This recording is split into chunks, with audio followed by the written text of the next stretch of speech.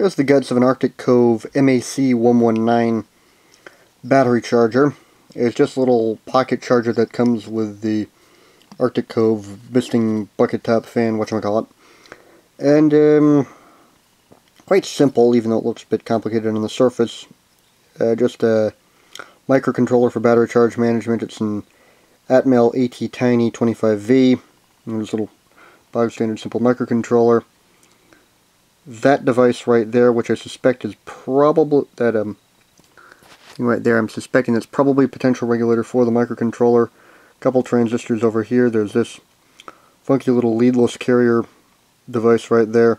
That is most likely the actual current switch for deciding whether the battery charges or not. There's probably some kind of inherent current limiting built into the power supply for this thing. Just a little bog standard, well, probably not bog standard. There's probably some extra control stuff in it just for battery charging. That's just a little plug-in power supply. There's also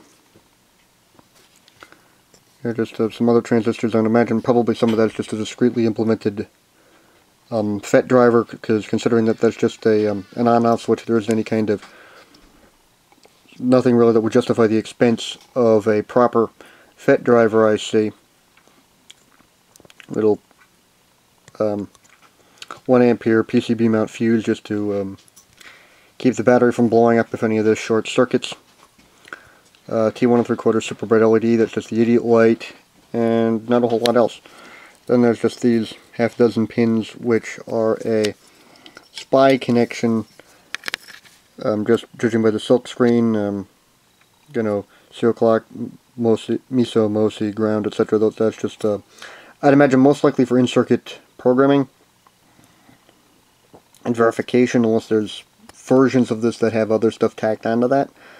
But I don't know why exactly they need it. Oh, date code, or just the date code, it's week 2, 2014.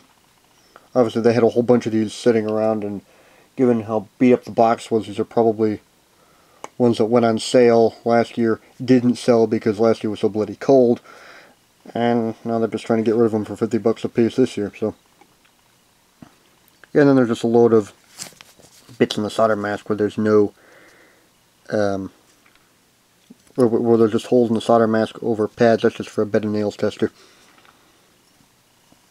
Add a diode for anti-backfeeding. I'd imagine just so that the power supply isn't backfed by the battery when the thing isn't plugged in, with this just being left on the battery. So yeah, it's a thing.